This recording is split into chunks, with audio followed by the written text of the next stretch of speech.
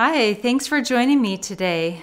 This is Cooking Together, and today we're going to make a delicata squash dish. This is baked delicata squash with onions and rosemary. Just has a handful of ingredients. It also has olive oil and salt in addition to the delicata squash, onion, and rosemary, and that's it.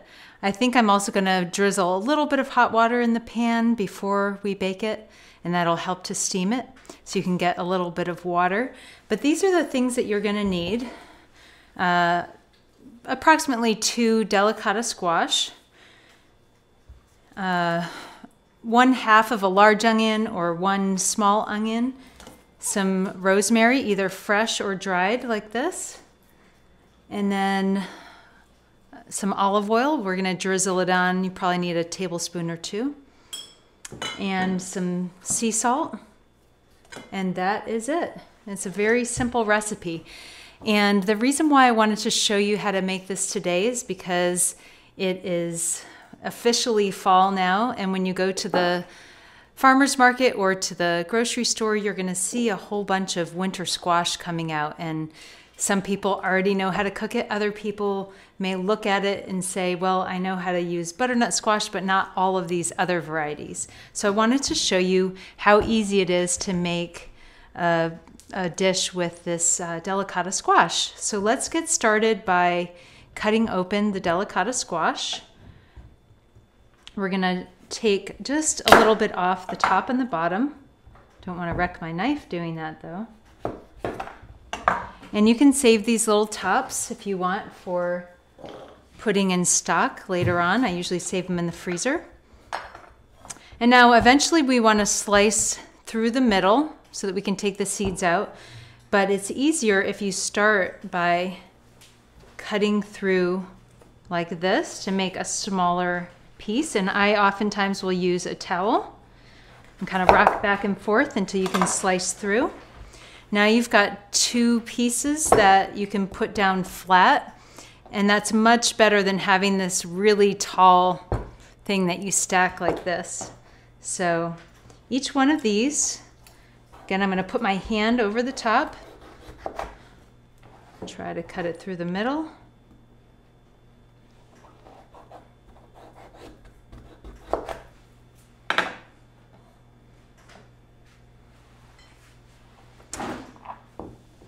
And then you can see all these seeds inside. There's some dried rosemary.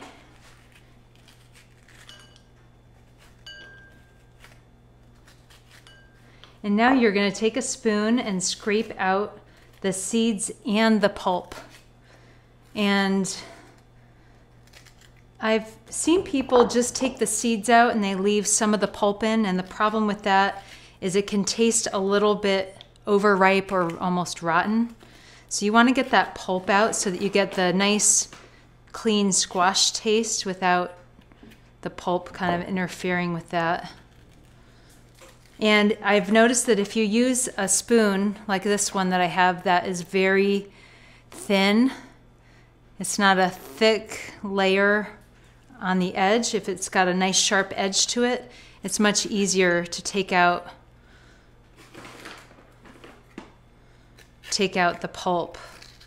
So try with maybe a couple different spoons that you have and see how that goes.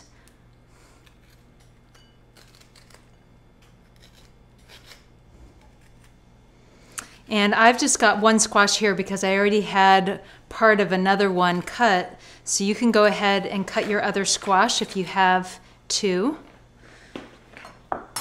And I'm actually going to check. I have another one of these in the oven that I wanted to use as a swap out today, so you don't have to wait 30 minutes or so. I'm going to check on that in just a minute.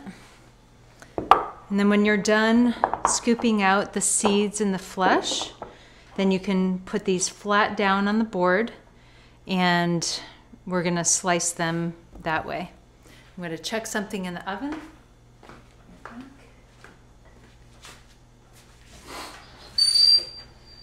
Done. Fork.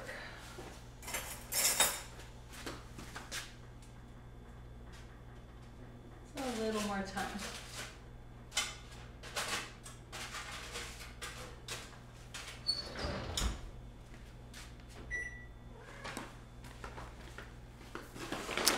Okay, so when you are checking to see if your squash is done, you can stick a fork in the squash, and if it goes through easily, it means it's soft and it's done. If it's not, then cook it a little longer. Okay, so now we've got the squash flat side down, and I'm gonna do pieces that are about a half, somewhere between 1/4 and 1/2 inch. The smaller you slice them, the quicker they will cook, but they will also fall apart easier if you cut them really thinly.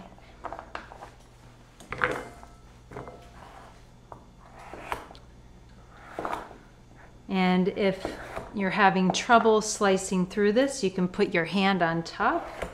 And also, the more you use the back end of the knife that's closer to your hand, that can make it easier to go through something that is tough. Just always keep your hand that you're not cutting with away from the blade, just in case it slips. You can either use the claw grip like this and hold really firmly and have your fingernails tucked under. Or if that's difficult to do, you can put your hand on top, and that also helps give you some extra leverage. But having things flat side down is one of the most important things. If you try to cut with this on the round side, it's just gonna rock back and forth. So we're gonna try to avoid that.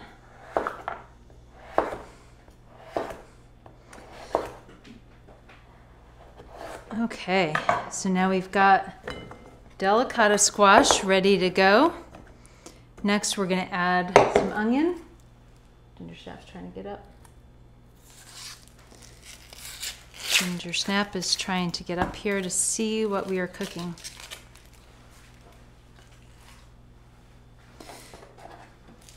And I don't know if you're into gardening, but if you are, you could try to save some of the seeds if they look nice and plump and juicy. I saved these the other day thinking it might be fun to try to at least sprout them, see what they look like, and then if they're doing really well, I'll probably have to wait until late next winter to try growing these. But I have had luck with some butternut squash seeds. I think I still will. Yeah, I still have one. I still have 2 small butternut squashes out of the batch that I got from growing it from a seed that I got from the grocery store, from an organic butternut squash. So it's really cool when you can do that. So the onion, you want to slice off the root end and the top end, just a little bit from the top and the bottom, slice in half, and then peel off the paper so that you have a half just like this one. And then I'm going to show you a crescent moon cut. There's actually 2 different ways you can slice an onion to get rings or crescents. I'm going to go with the ridges of the onion. So it's kind of a radial pattern. You could also, this is a little easier to do it this way, you can go perpendicular to the lines that are on the onion and do rings. And that's actually a little bit easier, but I kind of like the way the crescent moons look, so let me show you how to do that just in case you want to. So I'm using the claw grip, and I'm slicing pretty small slices. These are about maybe 1/8 to 1/4 of an inch. And now, since we want to keep slicing roughly down instead of towards ourselves, I'm going to rock this onion forward a little bit so that I can continue to hold it. And this is the part that I consider to be advanced, because you have to have a really tight grip on the onion while still curling your fingers under, keeping them safe. So you'll see that these look a little bit more like a crescent moon. Sometimes these are called fajita cut onions. And I'm just going to separate them out a little bit.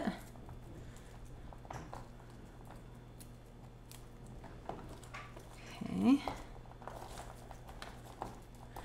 And then I'll add these squash. I used to teach a class at the Natural Epicurean when that school was open called Knife Skills. And whenever I could get delicata squash, I would include it in the Knife Skills class. And we would cut onions in all kinds of ways. So we would have some crescent moons on hand. They would learn how to deal with this type of winter squash and slice it. And then we would make some dishes out of the vegetables that we just cut. And this was one of the ones. And I haven't really made it since those days. So it's been at least a few years. Hard to believe. So now I'm going to drizzle everything, or the onions and squash, with olive oil.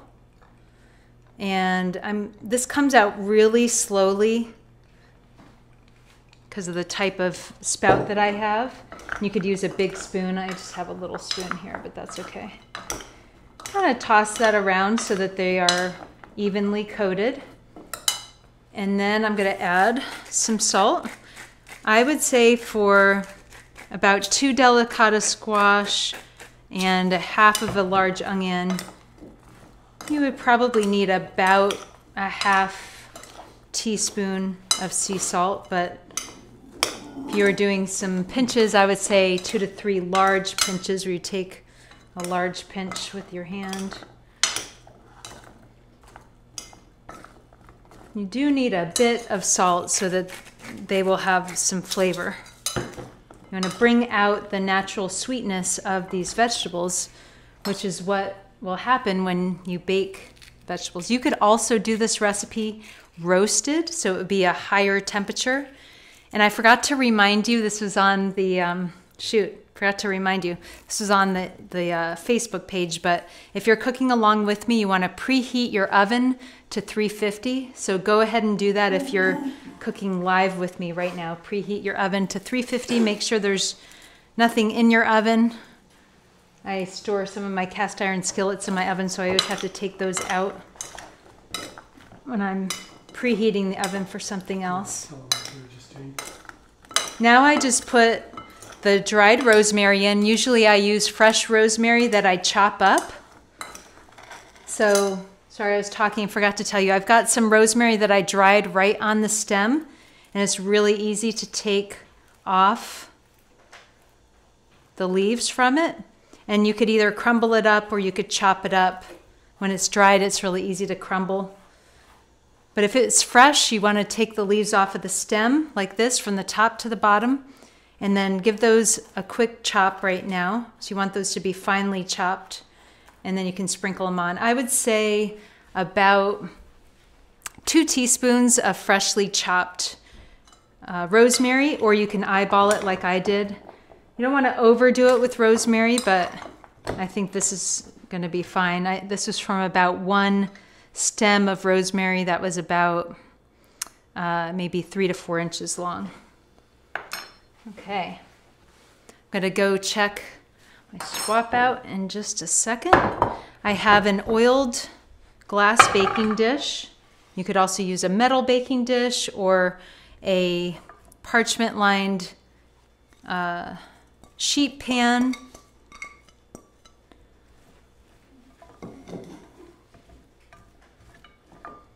The important thing is that you have one that's about the right size, so it's at least half full.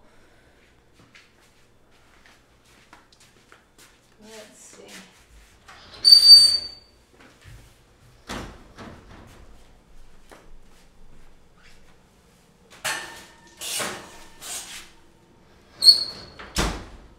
Leave this here for a moment.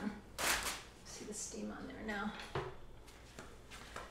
And then one thing that I think I will do is just put maybe a tablespoon or 2 of hot water on the bottom, which will help it to start steaming, so it doesn't have to wait for the juice of the vegetables to, to develop, come out of the vegetables before it starts cooking. So now I'm going to cover it.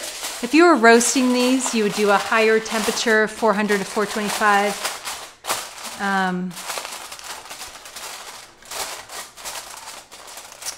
What else do I want to tell you about?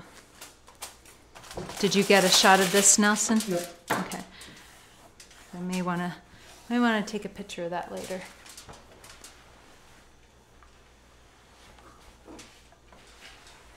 Move it to the side a little bit. Like that?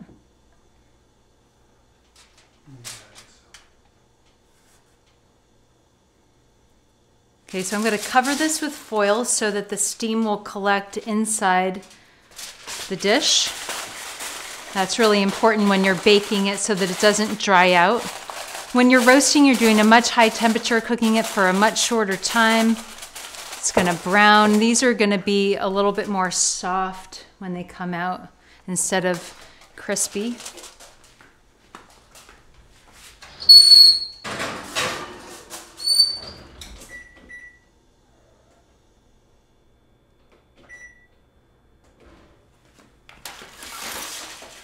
And it needs about 30 minutes to cook. When you take it out of the oven and you want to check it, remove the foil from as far away from you as you can. Do you see that steam that's coming out? I don't know if you can see that, but that is a lot of steam, and that could definitely burn you right in the face. If I were to just lift it and look at it like this, I've done that so many times. I'm trying to learn not to do it. So this has been in the oven for about 35 minutes.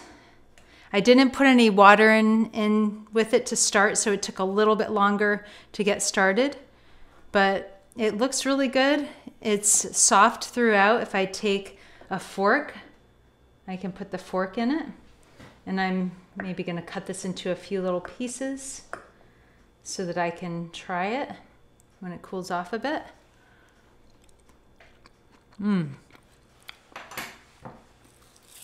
I actually think it needs just a touch more salt. And I like the natural sweet flavor of the delicata squash and the onions together. But if you want to have it a little sweeter, go ahead and add a drizzle of maple syrup. That's a nice fall flavor. And you probably only need a teaspoon or two, and it'll be a nice, a nice complement to these flavors. So I encourage you to make baked delicata squash as soon as you can find one in the store.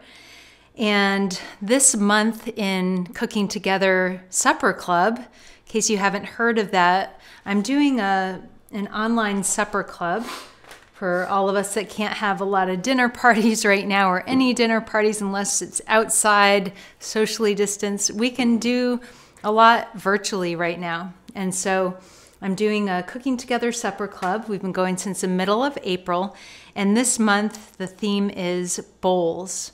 So we're doing fall bowls. They're gonna be colorful, easy to make, with really, really delicious sauces. I'm kind of focusing on dressings and sauces for these bowls so that each week you'll get a different sauce recipe that you can learn and have in your repertoire. And we'll be using seasonal vegetables and other ingredients that you can find locally. And I think it's going to be a lot of fun. So I'll be posting some pictures from that here and there. But if you want to check that out, you can just go to my website, cookloveheal.com, and there's a link on the very top banner for Cooking Together, or you can go to online classes, and it's right there. So I hope that you'll sign up for my newsletter so you can find out about different cooking shows I'm doing. Let me know if there's anything I can do for you. I've been doing a couple of online workshops for businesses around town. I'd love to do that for a birthday party or any kind of virtual event that you're having where you need something having to do with wellness, or just you want to prepare a meal together. It's really, really fun. And one more thing I want to mention is that the fundraiser that I'm hosting for the World Central Kitchen is still going on through October 4th, and we've raised over $500. I upped the goal to $750 because I know they need every penny. They go to places around the country and internationally, but right now they're focusing on places where there are wildfires, hurricanes, flooding, and even places where kids are not getting school lunches right now, like New York City. They have worked there during COVID to make hot meals. These are not just, packaged meals. They make them right there, set up a big tent or food trucks. They've done everything you can think of to work in communities that have a big need for food. And they call themselves the food first responders. So if you could donate $5 to the cause or anything that you can manage, that would be wonderful. I'd really appreciate it. And I know all the people that are in need of food right now will appreciate it too. So you can find a link for that. I'm going to put another link to the fundraiser under this video so it's easy to find, but it is on my Facebook page too. So thank you so much for watching today, and bon appetit, happy cooking.